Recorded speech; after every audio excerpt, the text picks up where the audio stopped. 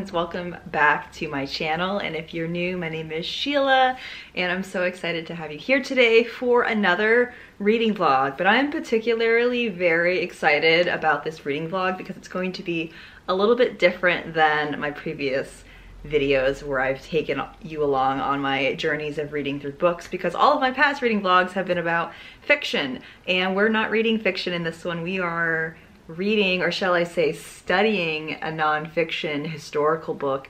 And the fact that I'm saying that and we're doing this video together just makes me so happy, because if you don't know, I'm a history student. I have 2 degrees in history. I have a bachelor's in history and a master's in applied history, and I work as an archivist. So history is a very near and dear subject to me, and I am so grateful to be able to work and live in the field itself and work with researchers and get to do my own research. And learning is just a hobby for me that I absolutely love. I've always been curious and I love just learning about different subjects. And one of my favorite subjects growing up, and still to this day, is American history, specifically in the late 19th century, early 20th century, or the Second Industrial Revolution. And to even make that more specific, social history. So the study of people and what life was like back then for them and when all of these different changes were going on. Now, something that I'm trying to also do is just learn more about Black history and African American history, because it is so critical, you know, for us to learn about the history of people that are marginalized and have been enslaved in this country, so we can know better and do better. And it's also something I'm very interested in. I've always been interested in African American history in school and just always, you know, found interest in it. But for the fact that it's March and it's Women's History Month, and we just came out of February, which is Black History Month, I wanted to read a book that kind of explores the themes and topics of Black American women's history. So with that said, that's why we are reading Wayward Lives, Beautiful Experiments, The Intimate Histories of Righteous Black Girls, Troublesome Women, and Queer Radicals by Saidiya Hartman. So this book I picked up from Harriet's Bookshop, which is a local bookshop based in Philly. I highly recommend that you support Black-owned bookstores or local bookstores in your area if you can. It's really important to support those communities monetarily as best as we can as well. And I heard about this book through Harriet's Bookshop because I'm on their mailing list, and it was on their list for books to read during Black History Month. I actually wanted to read this book last month for Black History Month, but I just wasn't in the mood to read a nonfiction book. I was really just kind of in a place where just wanting to get lost in fiction. So yeah, I'm really excited to take you along as we read this book. I just want to kind of go through and pick out different subjects in here, because since it is a nonfiction book, I want to share and teach what I learned. And that's also why I've always been interested in social history and not, you know, history specifically about the rich white men, but just about the marginalized and the unknown people and what their stories are. And that is what Saidiya Hartman, the author's focus is in her work. She's a literary scholar, author, and also a cultural historian. So she likes to study the unknown people in history, and that is what really this book is diving into, specifically the unknown women that were migrating to the Philadelphia and New York areas in the late 19th century. So slavery ended in 1863 with Abraham Lincoln. At that point, you know, Reconstruction started in the South, and that was basically just slavery took on a whole new system, a whole new way of operating. So now that the formerly enslaved people, Black people in the South, they were realizing that they could travel and move, and a lot of them were migrating up north into northern cities such as Philadelphia, New York, Chicago, Detroit, and settling there. And this book particularly looks at Philadelphia and New York, which is also why I was really interested in picking up this book, because I live outside of Philadelphia and I work in Philly and want to learn more about Philadelphia history, but also, you know, the Black person or Black woman's experience in Philadelphia during this time when there was a large migration of former enslaved people coming up north. So the really interesting thing that this author the technique about this book, which is also what I really love, is that she is using historical records, archival records, because although this is a non-fiction book and she's writing about history, the fact that there wasn't a lot of stuff written about the subjects she's studying, she kind of has to, you know, fill in those gaps. So when you have documents that don't tell you much about a person, how do you know, tell that person's story? And that's when the author came up with what she coined critical fabulation, which is basically filling in those gaps in the historical record through literary narrative. So this book really reads like a novel, but it's all about, you know, the historical lives of these women, which I absolutely love. And I've already been reading this. I'm on what page am I on? I'm on page 138, and I'll tell you this, it reads like a novel. The Hartman's like prose is just amazing, the way she uses words, but the fact that she's also a historian just blows my mind. That's just something I wish I had a skill at, to be able to study and turn history into something beautiful as a literary work. So yeah, I highly recommend this book, even though I haven't finished it. It's just amazing. And what we're gonna be doing in this vlog is just kind of going through and exploring the different topics that I come across. The author is exploring different people and figures during this time period, and we are introduced to them as characters, and she actually has a character list at the beginning of the book that tells you all of the cast of characters that she has researched and that she's writing about. And like, our cast of characters go from, you know, well-known names like W.E. Du Bois or Ida B. Wells or Helen Parrish, and to people that don't even have names, like Girl Number 1, Girl Number 2, the window shoppers. The thing that I'm most excited about, that just tells you how much of a nerd I am, is the notes section in the back, because when we're reading nonfiction, we want to like see where the author has been referenced, like where did they get, you know, this quote, or where did they get this information. It's where they cite their work. So that's why the notes page just becomes your best friend when you're reading, because it also doesn't just cite where the information's coming, it can give you annotated information. It gives you a little bit more like context to what they're writing. So I'm just learning a lot and finding other things to read or add to my TBR. I was reading about W.E. Du Bois. That was the chapter I just finished prior to this, when he was sent to the 7th Ward in Philadelphia to do a social study. Basically, he was a sociologist, and he was sent to figure out like why all the problems and crimes were happening, and he went with a sociologist's eye. So that was really interesting to learn about his role and his perspective, which was very different from the folks that were living in the 7th Ward. These are the pre-ghetto, the emergence of the slums in these larger cities. So yeah, that's just a little bit about the book. We're gonna dive more into that, and I feel like I just keep on rambling, because when I know so much and absorbing so much, I just want to share as much as I can, which can be a lot. And yeah, that's just all I've been doing today. It is Saturday and I don't have a lot going on, which is great. I've just been dedicating most of the day to reading and studying. Right now, I think I'm just going to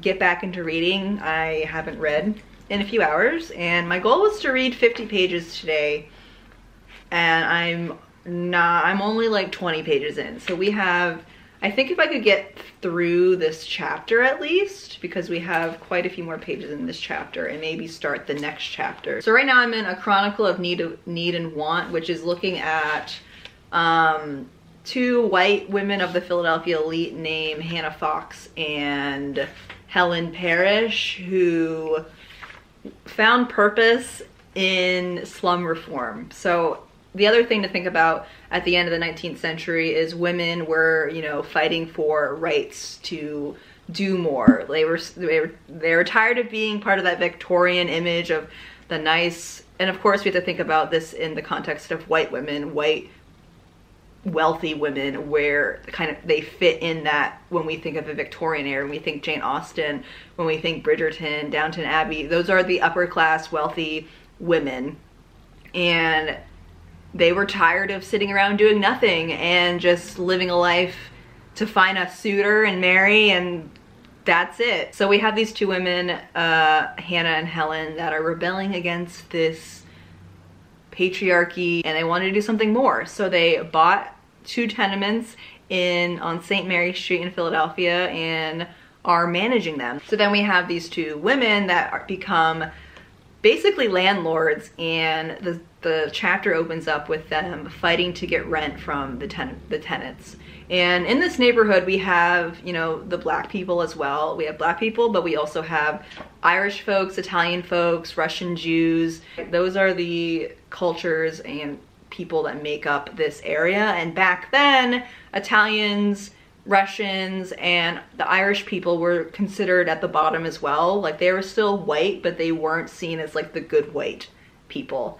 So they were kind of living amongst the slum with also the black people as well. That's kind of where I'm at. I'm reading about Helen and her struggle to connect with the black women tenants that she had, which is just really interesting, because just imagining these white women that are going off on a mission to help the poor, help, you know, the marginalized, and they're not able to develop a connection or relationship with them that they imagined. Like, she's just trying desperately to, quote, reach them, the author is talking about, but the black women just don't have time for her, don't want to deal with her. It's just really interesting. So yeah, let's just dive back in to reading and figure out where else I am going to go.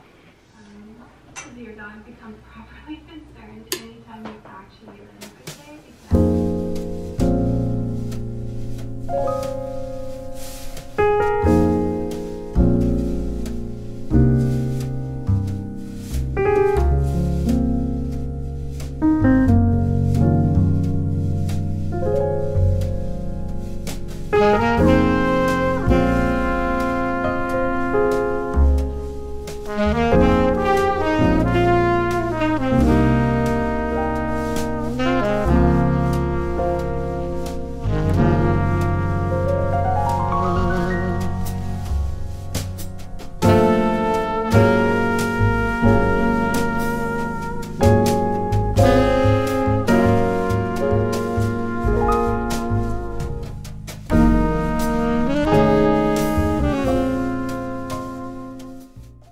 So I ended up going into my Notion and creating a project board, whatever you want to call it, for Wayward Lives, the book, so I could add all of my notes into there.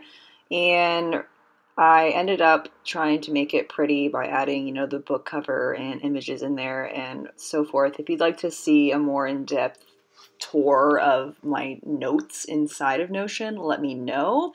But the way I really organize my notes is by chapter, because that's just the way my brain works. And my goal is to understand the thesis or the summary of that chapter. Because basically my goal is that I want to be able to communicate what I learned in the chapter or teach it or share it, i.e. to somebody I'm talking to or on YouTube, and I want to find out what the core arguments were, the main facts and people that were in there. So I just went back and looked at all of my underlining and any written notes that I took and just reviewed some of the key parts of each chapter and transferred them into my Notion, so I kind of have my summary to look back on.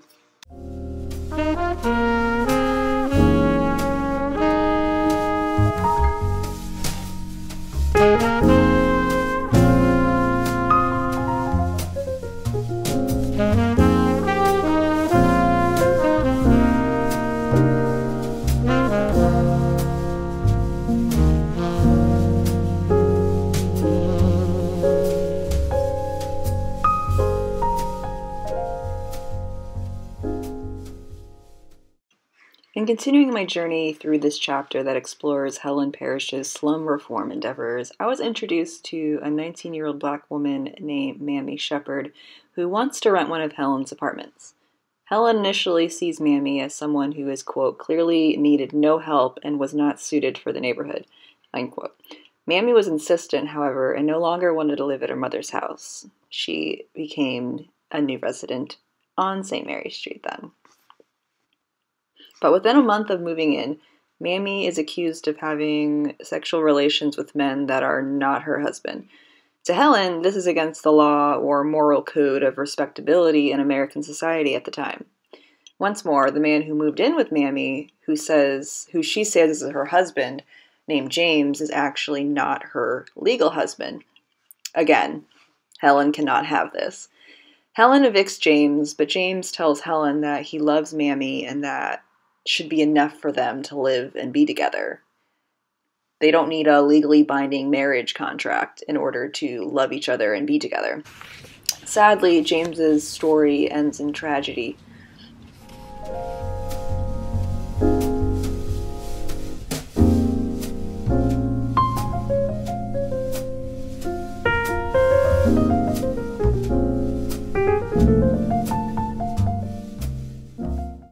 Overall, the chapter looks at the dichotomy between Black intimate life and white intimate life, and opened my eyes to how slavery has affected how Black people love and have intimate relationships. The author only really has Helen's diary entries to write this chapter, so we're really left to wonder what Mammy and James's side of the story is. Hartman does a beautiful job using critical fabulation to paint Mammy's story as best as she can from a literary standpoint, which I really loved. We gain a deep look into Mammy's life, her desires, and struggles as a Black woman living in Philadelphia in the late 19th century.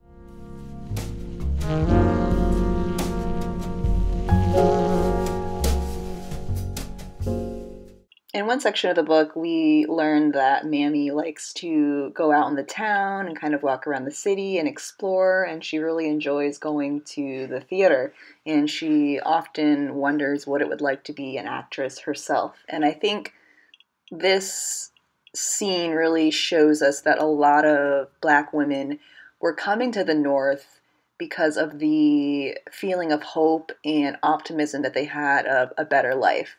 You know, life in the South at that time was not something that, ambitious and forward-thinking and just these Black women wanted to live anymore. And when they had the opportunity to leave and try something new, they took it. And that's really an underlying theme throughout this entire book, is that all of the characters or women that we meet are really just trying to find themselves in this new way of living, in this new geography, this new location. And even while they are exploring these parts of themselves and how life could be, they're still faced with racism and abuse and just god-awful things that the author doesn't leave out of the book. The book really looks at the positives and negatives of